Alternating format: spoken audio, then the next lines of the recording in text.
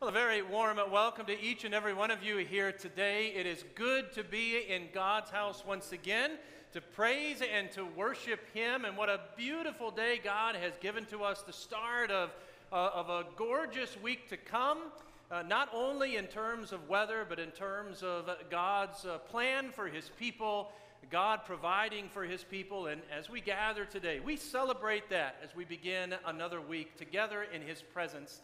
If you're visiting with us today, a very special welcome to you as well. We're so glad that you're here, and we trust that you'll be blessed along with us as we gather in God's house today. As we enter into this time together of worship, I'd like to read just the first verse of Psalm 149, where the psalmist declares, "Praise the Lord. Sing to the Lord a new song, His praise in the assembly of the godly." So we want to sing together. Let's stand and sing. We're going to sing Praise the Lord. Sing Hallelujah.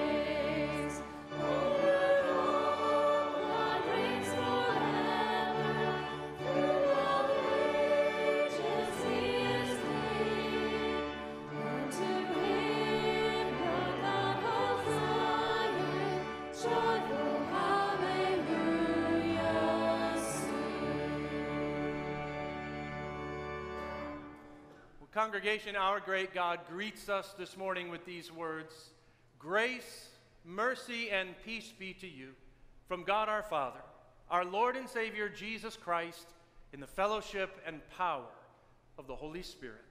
And all God's people said, Amen. Well, that song we just sang encouraged us to sing our hallelujahs. We're going to do that right now. We're going to sing a song called Hallelujah for the Cross. I think it's new for us. But if you listen to Christian radio, I am sure that you've heard this song, and maybe you've thought, hey, I want to sing that in church. Well, now's our chance, now's our opportunity. The praise team's going to lead us in that song. Just join in as you feel comfortable. It's really catchy. We're going to get it. So let's sing this song together.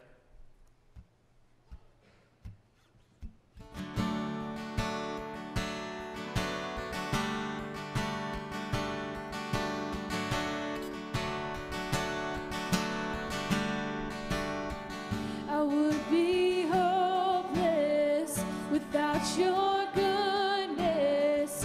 I would be desperate without your love.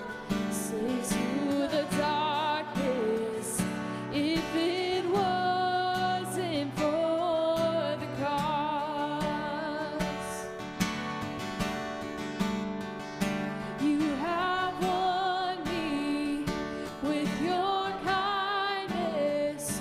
Chase me down when I was lost. Where would I be if it wasn't for the cross? Hallelujah. Thank you, Jesus. I was a prisoner, now I'm not. With your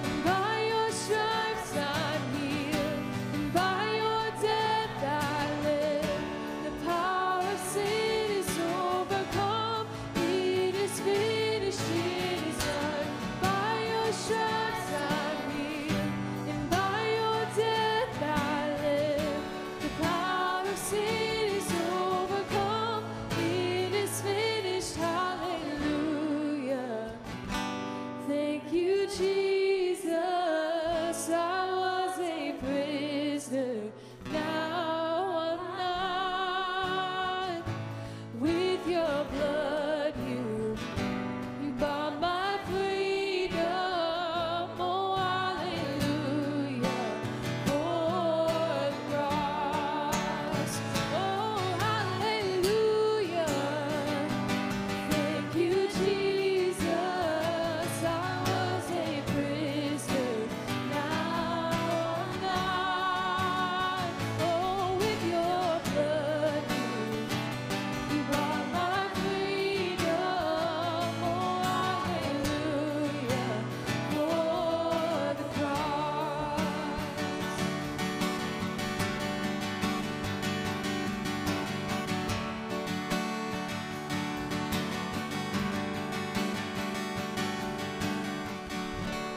You may be seated.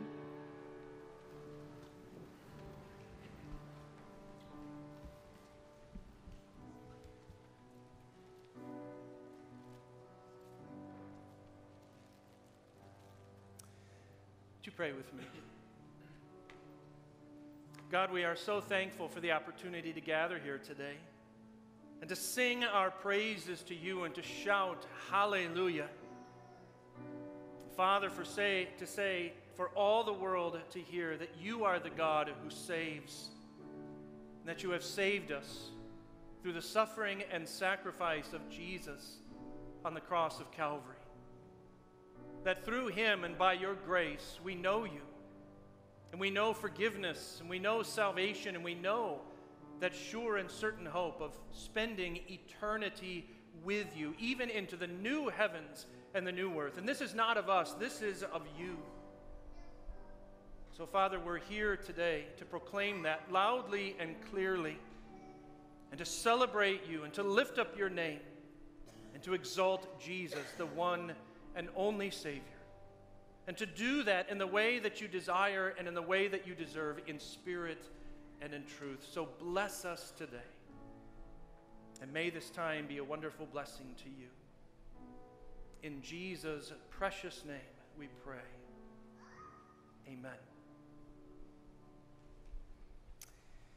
Well, friends, as God's forgiven people in the name and for the sake of Jesus, we want to be reminded again of how it is he calls us to live in this world that he has given to us, and right even in our own communities where he has placed us. And so we're going to have a responsive reading of the law today. It's from the Psalms, and you're going to see those words on the screen behind me. I'll be reading the words in white, and if together you would respond with the words there in yellow. So let's join in this together. And God spoke all these words, I am the Lord your God. You shall have no other gods before me.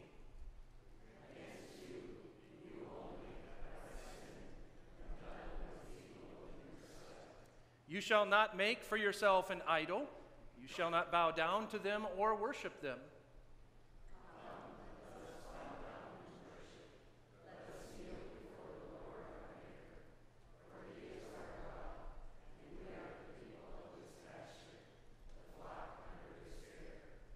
You shall not misuse the name of the Lord your God.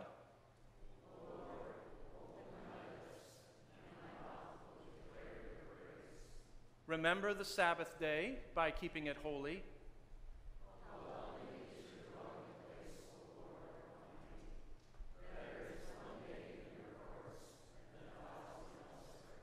Honor your father and your mother.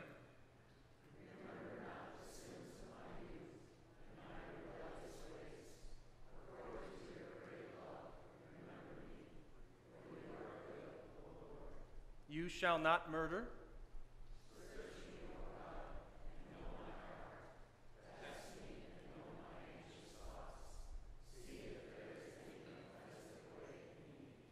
You shall not commit adultery.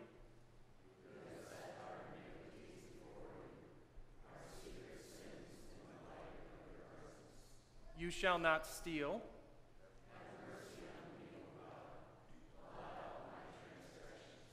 You shall not give false testimony against your neighbor.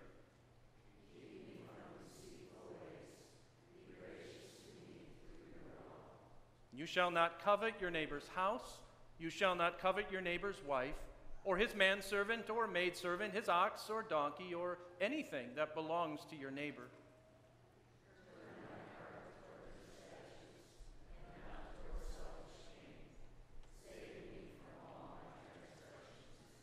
The Lord is near to all who call on him, to all who call on him in truth. He fulfills the desire of those who fear him. He hears their cry and saves them.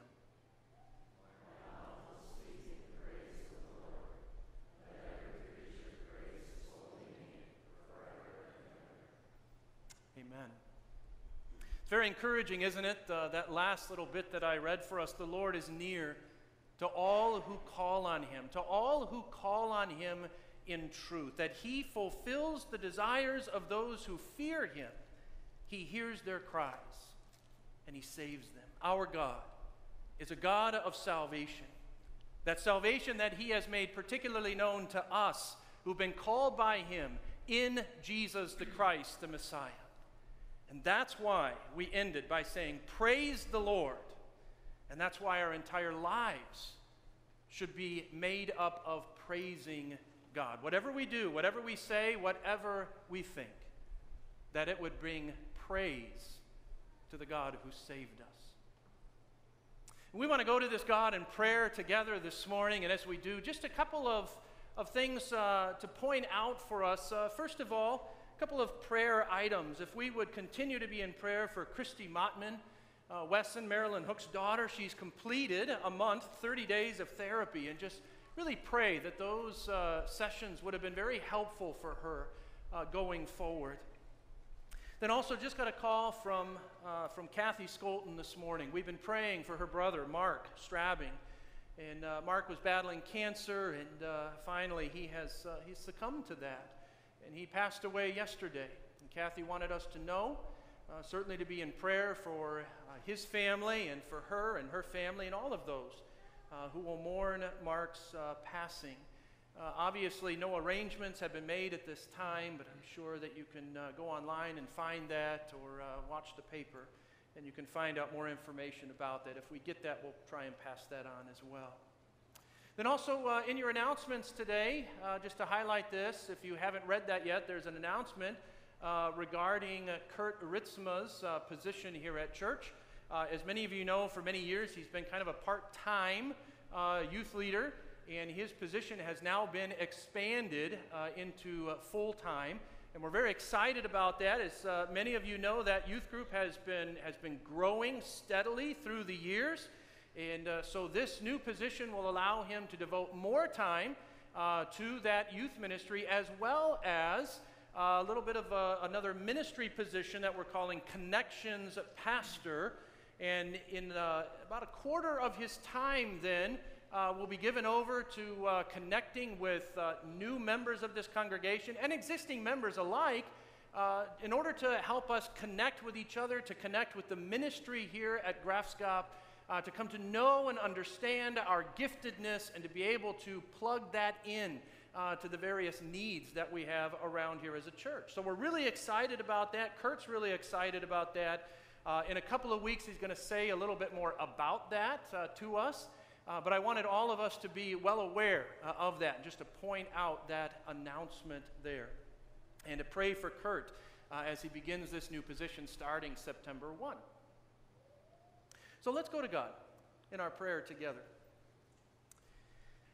Well, Heavenly Father, as we come before you today, Lord, we give you praise, we give you thanks, and we honor you. We exalt you as the God of glory and the God of grace. And God, we are so very thankful for the salvation that you have given to us in Jesus.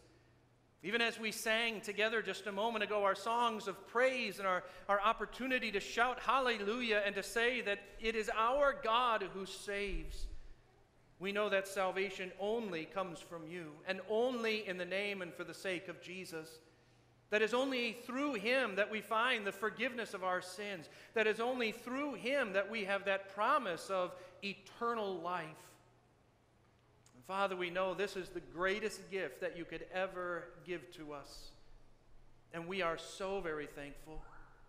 And Father, we've had the opportunity to listen again to your will for our lives and to be reminded how, as your people, as those who've been called by you and touched by your grace, that how it is you want us to live in this world around us. And Father, as we look at your word and as we consider your will and we hear Jesus' summary of that saying, love God above everything else with all that you are, heart, soul, mind, and strength, and love your neighbor as yourself. God, that you would see to it, that you would work through us to be able to follow that will, to seek your way, to always look to you. And Lord, to be your ambassadors, even in the places where you have put us. And Lord, for your name's honor and glory. Father, you've given us so many blessings, and we want to take a moment this morning once again to acknowledge that. And certainly the spiritual blessings that you've given to us in Christ, but so much else as we look around us, even in a time of that's difficult, challenging situations all around us. You have blessed us richly. Father, for so many, we're so grateful for the health and strength that you've given to us. We're grateful for those material blessings that we have, for the jobs that we can go to, for the families that you have given to us, for the many other relationships that we enjoy, for this church family, and even the opportunity to come together and worship, although it's maybe not exactly what we would want it to be right now, but nevertheless to be able to join together on Sundays, to gather, to sing and to pray and to dig into your word, to go from this place being encouraged to live for you. Father, all of these are blessings from your hand. And we acknowledge that again today. We give you thanks and we give you praise. We want to thank you in a special way for Kurt and for the work that he's been doing through the years here. And now pray for him especially in his expanded position, and pray, Lord, that would be a blessing to so many of our kids and our young people. Father, as he seeks to help connect us more and more to each other and more to the ministry here at Graafschap, Father, we ask a blessing in that work that he will do, and that it would encourage him and that it would encourage us as well. We pray for those who have special needs today. We think of those who are mourning the loss of loved ones. We think of Kathy and Mark Strabbing's family and his loss. And Father, we pray that you would give comfort and that you would give peace. And Father, we pray that you would surround them with your presence and that they might be able to feel your concern and love for them at this time. And for those who are recovering from surgery, we think of Jen Veal and Marcia Veltman too, and very grateful for your healing touch in their lives. And pray for that to continue, and Father, that very soon they would feel much, much better, even back to normal. We think of others with special needs like Mark Brooker and Russ Johnson and Alice Genzink. Lord, there are so many others who need you in ways that for many of us, who perhaps we don't know specifically. Father, we're glad to know that you know each one of us better than we know ourselves. You know what we need even before we ask it. And that God, as we look to you, you will supply every need that we have. We pray for other loved ones in our lives. Think of Linda Weemhoff once again and the resurgence of the cancer that she's dealing with, and Christy Mottman as well. We're grateful for the sessions that she's gone through, and we do pray that they would be very effective. We think of Bobby Brennan, too, and his continuing need for a kidney, and we just ask that you would provide. Father, we think, too, of the many needs and concerns in the world around us. We hear of fires that are raging in Colorado and California as well, and we pray for those who are fighting those fires and that you would protect them and help them to control those fires. We think of leaders all over, whether it's leaders right here in our church or those in our community, the leaders of our state, our nation, even across the world, and the very challenging decisions that they make from day to day. And Father, we pray that that through them you would work powerfully, that they would be willing for that. And that, Lord, you would continue to lead and to guide. Even in the midst of a pandemic across the globe, and even in the midst of the other challenges that we're experiencing in our nation today. Father, for all of these many things, and for so many more that we haven't voiced particularly, but they reside in our hearts, and Father, in the life of our congregation and around us in our community and world, we lift these to you.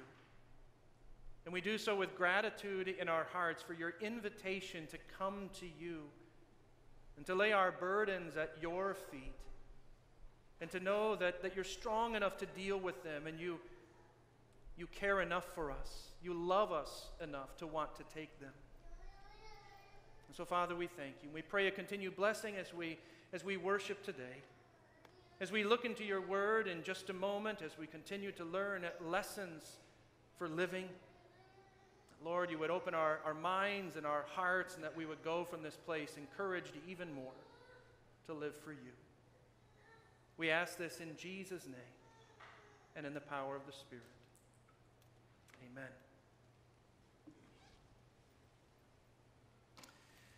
Well, as we prepare to listen to God's word this morning, we're going to sing. The song is called Cornerstone. Would you stand as we sing together?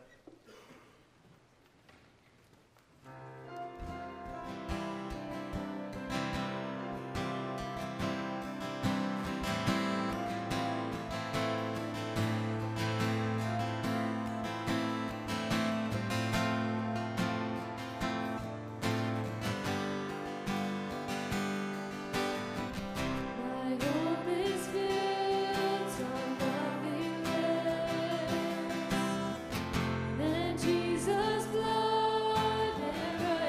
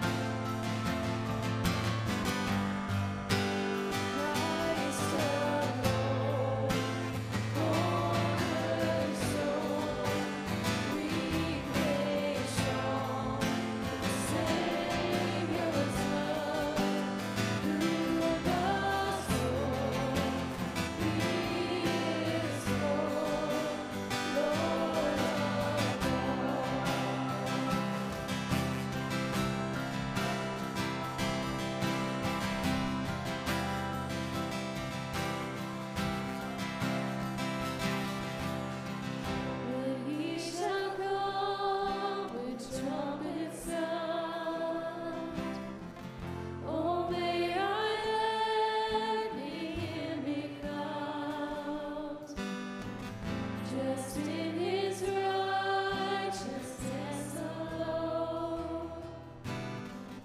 Faultless to stand before the throne. You may be seated.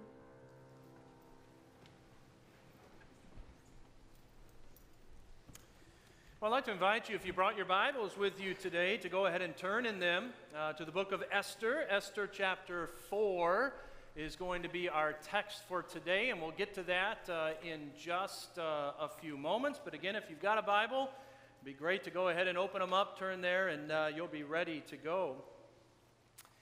Well, congregation, today we're just continuing in a series that we began a couple months ago now. It really takes us back to mid-June or so, right after we restarted our corporate worship gatherings after about 3 months of YouTube worship.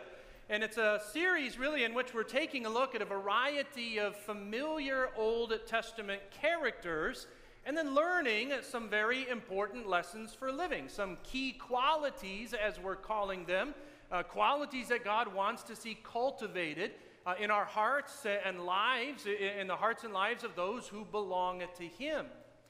Now, so far along those lines, we've had the opportunity to look at 7 of those Old Testament characters.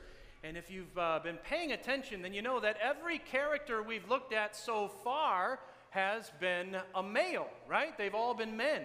So we've talked about Noah and Abraham, Joseph and Moses, Joshua, David, and Elijah. But obviously, as we know, as we read our Old Testaments, we know there's more famous characters than just men. There are female characters as well that are really worth our time to invest in. And so we want to do that. We want to do that today. We're going to look at one character particularly. And she's not going to be the only female character we're going to look at. Just a couple of weeks as we close this series off, we're going to look at another familiar female character. But today we want to take a closer look at a woman by the name of Esther. And we want to learn together today a lesson on courage. And this is a quality that God most certainly wants to see in the hearts and lives of His people today. Godly courage.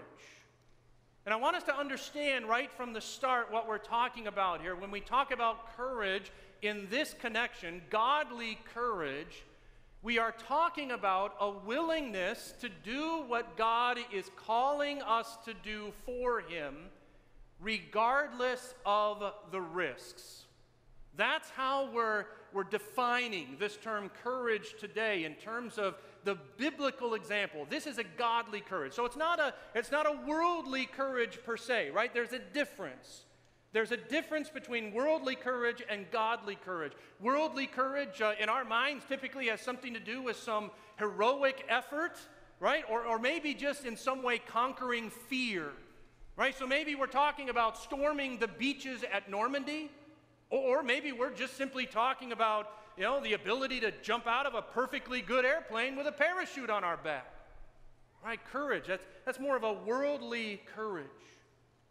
But we're talking today about a godly courage, right? This willingness to do what God is calling us to do for Him, regardless of the risks. That's what we're talking about. So before we really get into our text for today, I want to give all of us a little background on Esther and her situation. So most biblical scholars place Esther in or around the middle of the 5th century BC, which we need to know is the post-exilic period of the nation of Israel. Post-exilic simply meaning after the exile. In other words, after 536 BC, when the Persian Empire conquered the Babylonian Empire, which effectively ended Israel's exile. So this is the period of history we're talking about for God's people. And during this time, specifically 486 to 465 BC, a man by the name of Xerxes was the king of Persia. And as the opening chapter of the book of Esther lays out for us, Xerxes was in need of a new queen. So his former queen, a woman by the name of Vashti, had apparently angered the king, and so he got rid of her. He deposed Vashti as queen. Now, King Xerxes was looking for a new queen. And so in the process of that search, he discovered a woman by the name of Esther. Esther really caught his attention. Esther caught his eye, and so Xerxes determined that Esther was going to be his new queen. Now, Esther was a Jew. But as chapter 2 makes very clear for us, she had kept her family background and her nationality a secret. No one knew except for one person, and that was her uncle, a man by the name of Mordecai. Well, as chapter 3 goes on to tell us, one day Mordecai, who also of course was a Jew, offended Haman, who happened to be King Xerxes' right-hand man. And in response, the hot-headed Haman decided not simply to deal harshly with Mordecai, but in fact to deal harshly with the entire Jewish population of the Persian Empire. And so he goes to the king and he asks for the king's permission to kill all the Jews. And almost without thought, Xerxes gives him the green light. So that's where we pick up the story in chapter 4. So let's turn our attention there. I'm going to read the whole chapter, verses 1 through 17. Here is God's word to his people today. When Mordecai learned all that had been done, Mordecai tore his clothes and put on sackcloth and ashes, and went out into the midst of the city, and he cried out with a loud and bitter cry. He went up to the entrance of the king's gate, for no one was allowed to enter the king's gate clothed in sackcloth. In every province, wherever the king's command and his decree reached, there was great mourning among the Jews, with fasting and weeping and lamenting, and many of them lay in sackcloth and ashes. When Esther's young women and her eunuchs came and told her, the queen was deeply distressed. She sent garments to clothe Mordecai so that he might take off his sackcloth, but he would not accept them. Then Esther called for Hathach, one of the king's eunuchs who had been appointed to attend her, and ordered him to go to Mordecai to learn what this was and why it was. Hathach went out to Mordecai in the open square of the city in front of the king's gate, and Mordecai told him all that had happened to him, and the exact sum of money that Haman had promised to pay into the king's treasuries for the destruction of the Jews. Mordecai also gave him a copy of the written decree issued in Susa for their destruction, that he might show it to Esther and explain it to her, and commanded her to go to the king to beg his favor and plead with him on behalf of her people. And Hathach went and told Esther what Mordecai had said. Then Esther spoke to Hathach and commanded him to go to Mordecai and say, all the king's servants and the people of the king's provinces know that if any man or woman goes to the king inside the inner court without being called, there is but one law: to be put to death, except the one to whom the king holds out the golden scepter so that he may live. But as for me, I have not been called to come into the king these 30 days. And they told Mordecai what Esther had said. Then Mordecai told them to reply to Esther, do not think to yourself that in the king's palace you will escape any more than all the other Jews. For if you keep silent at this time, relief and deliverance will arise for the Jews from another place, but you and your father's house will perish. And who knows whether you have not come to the kingdom for such a time as this? Then Esther told them to reply to Mordecai, go gather all the Jews to be found in Susa and hold a fast on my behalf. Do not eat or drink for 3 days, night or day. I and my young women will also fast as you do. Then I will go to the king, though it is against the law. And if I perish, I perish. Mordecai then went away and did everything as Esther had ordered him. As far as we're going to read in God's word this morning, may he bless his word to us today. Now, obviously, that's not the end of the story. All right, chapter 4 isn't the end of the book of Esther there. There's lots more to this story. And it really is a wonderful story. It's filled with suspense. It's filled with irony. And those of you who know that story well, you know what I'm talking about. In fact, I would say if you don't know the story of Esther, if this is coming to you out of the blue, so to speak, then I would just invite you to take about a half an hour today and read through the book of Esther. And I guarantee that you will love this story. And for those of you who don't know it especially, I'm not going to give away the end of the story. You'll have to read it to find out for yourself. But the end of the story and how the story concludes is not really our primary concern today, because remember, we are looking particularly at Esther to learn this lesson on godly courage. And from what our text tells us here, Esther was a person who was certainly willing to do what God was calling her to do for him, regardless of any risk to her personal well-being. Because as we read, she was willing, after she heard everything that was going on, she was willing to go to the king, even though she hadn't been called to do so, knowing that she could very well be killed for doing so. That's godly courage. So what does it take then to have a courage like Esther's? Well, I think as we look into our text here, three things kind of rise to the surface, three significant things, three ingredients, we might say, that need to come together so that you and I, we can be courageous Christians. So first of all, in that respect, it's about living with a sense of purpose.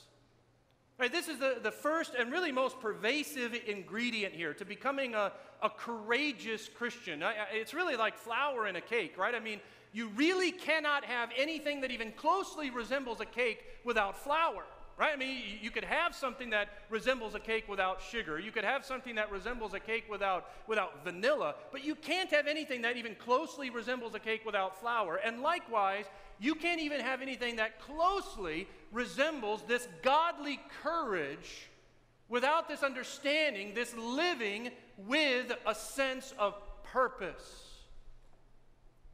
Now, what am I talking about that? What do I mean by that? Well, I'm referring to this reality that Mordecai talks about in verse 14 of our text.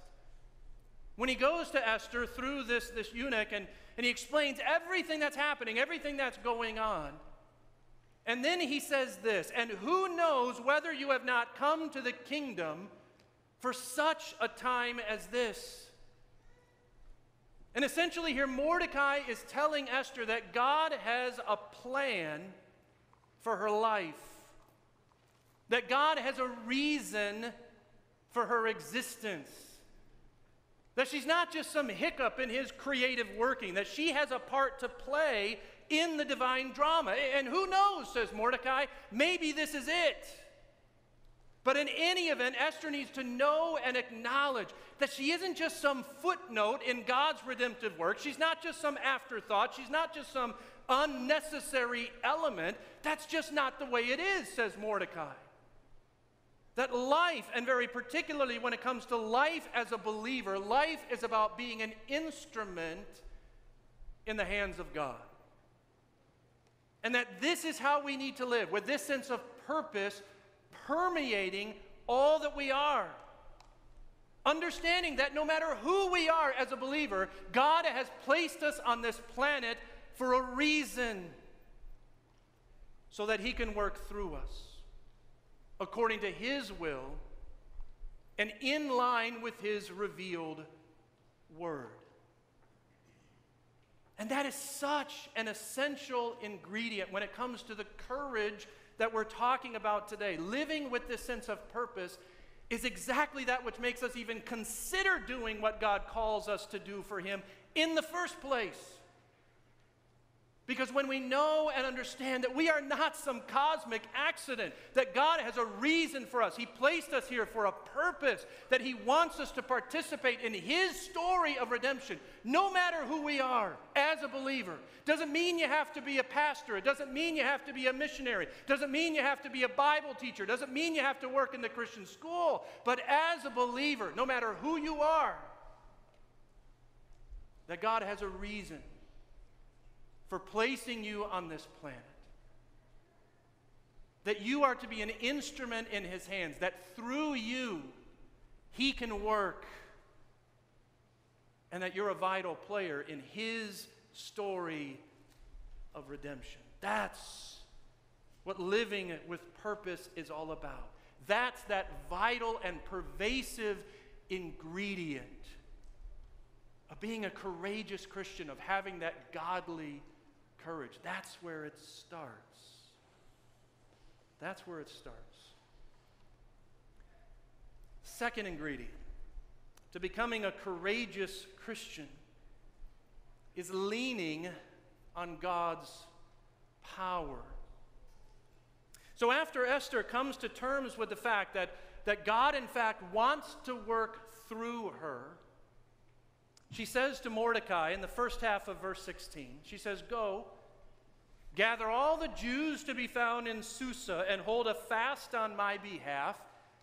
And don't eat or drink for 3 days. I and my young women will also fast as you do."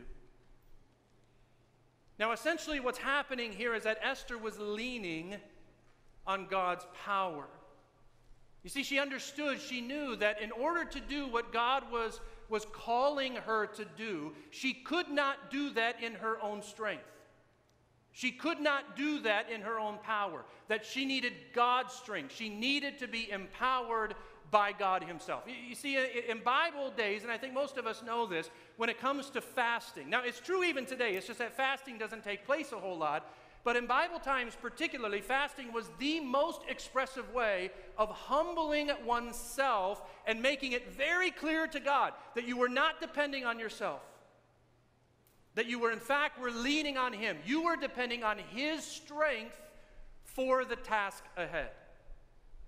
So that's exactly what Esther called all the Jews in Susa to do, and what she herself did as well. And that's another important ingredient, right, to this godly courage that we're talking about here today. This honest recognition for you and I, this honest recognition that we need God. That when it comes to those things that He's calling us to do for Him, we need Him. We need His strength. We need His power. In fact, we need it desperately. That to understand, if we try to do what God is calling us to do for Him by ourselves, that it's not going to work. That He has to be the one empowering us. He has to be the one giving us the strength. If we try to do it by ourselves, then we're going to discover very, very quickly just how weak we really are. And I don't know about you, but I've tried that. I've tried it, and it doesn't work. We find out how weak we really are, just how feeble and frail we really are. So this is a second vital ingredient to godly courage, to growing this courage in our lives. It's leaning on God's power, looking to Him for the strength that He has to give us for the task ahead. And then finally, the third ingredient to becoming this courageous Christian, it's really leaving the rest to God. Right? Saying, just as Esther says in the last half of verse 16, I'll go to the king, though it's against the law, and if I perish, I perish. And I think we need to read this in the right context, right? We need to understand that Esther here isn't expressing some fatalistic attitude. She's not just shrugging her shoulders and says, well, whatever will be, will be. No, it's not a fatalistic attitude she's expressing. It's a realistic one. It's an attitude that says, I've come to understand that God wants to work through me, that I'm part of His story of redemption. I've looked to God. I'm depending on His strength and His power, and now I'm going to leave the rest to Him because God's in control. See, it's not fate we're talking about here. It's this understanding that God is in control. Right? That God's in control of this universe. That God's in control of this world, and God's in control of our lives. And the sooner we come to really recognize that, then the quicker this courage is going to grow in our lives. This courage to do what God is calling us to do for Him, regardless of the risks. I love this story of Esther. And Esther herself, such a wonderful example of the godly courage we're talking about here. That it's all about living with a sense of purpose and leaning on God's power and then leaving the rest in His hands. That's what it is to be truly courageous. You know, Jesus obviously is the perfect example of the courage that Esther exemplifies here. And throughout His entire life, Jesus lived with that sense of purpose. He understood that He was His Father's instrument to save sinners. And He never once tried to fulfill that purpose apart from His Father. In fact, Jesus consistently leaned on His Father's power, especially toward the end of those 3 years of ministry, when the Gospels tell us that he resolutely set His face toward Jerusalem, knowing that a cross awaited Him there. But nonetheless pressing on, content to leave it in His Father's hands. Now, I would submit to you that God is longing for His people today to be courageous, to be willing to do what it is He's calling us to do for Him, regardless of the risks. Now, today that probably won't include approaching a tyrannical king with the possibility of being executed. But it could very well include approaching a classmate or a coworker or even a family member with the gospel, with the possibility of being rejected. Or approaching someone in need with the possibility of being taken advantage of. But then again, maybe someday living out this godly courage will mean a high level of risk. It certainly meant that, for example, for the 16th century reformers. I think of someone like Martin Luther. When he nailed those 95 theses on the door of the church there at Wittenberg, highlighting all the failures he saw in the Roman Catholic Church, the church. And eventually he was excommunicated for it, which may or may not mean much to us today, but it meant a lot back in the 16th century.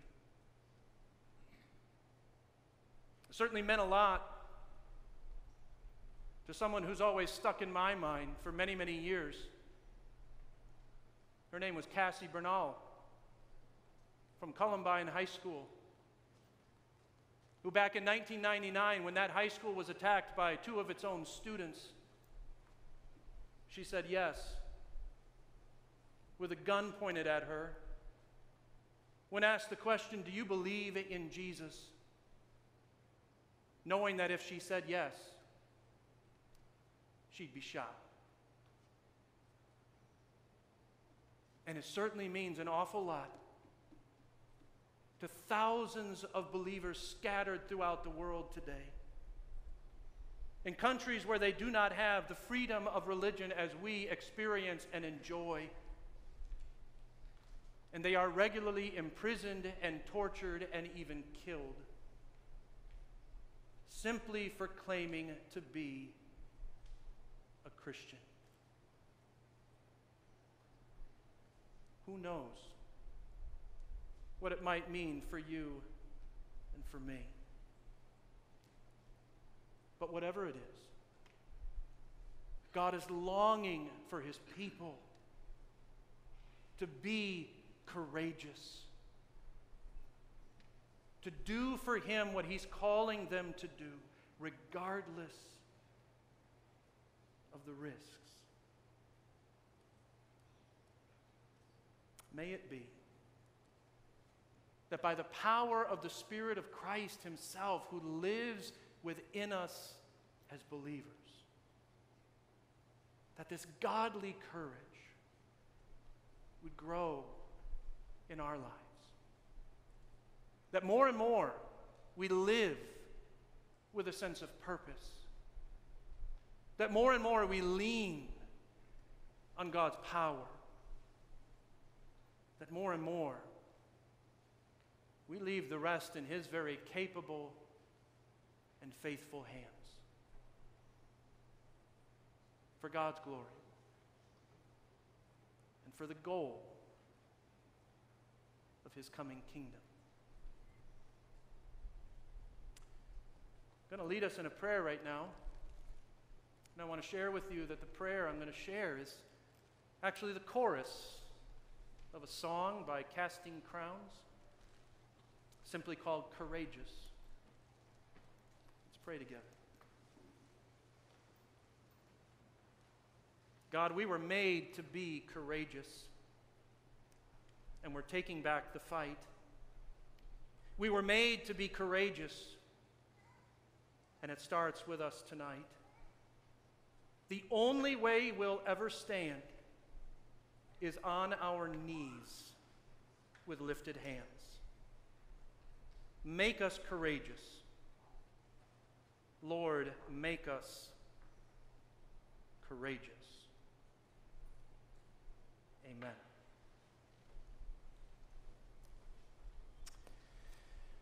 As we close our time together today, we're going to be singing Be Thou My Vision. It's going to be our closing song. But right before we sing that song, God wants to give us his parting blessing. Would you please stand to receive that blessing? I want to remind you as well, on your way out, you have the opportunity to give. The offering today is for our Graafschap operating fund. Before we sing together, God gives to us his parting blessing. Receive that blessing now. May God himself, the God of peace, sanctify you through and through. May your whole spirit, soul, and body be kept blameless at the coming of our Lord Jesus Christ. The one who calls you is faithful, and he will do it. Amen.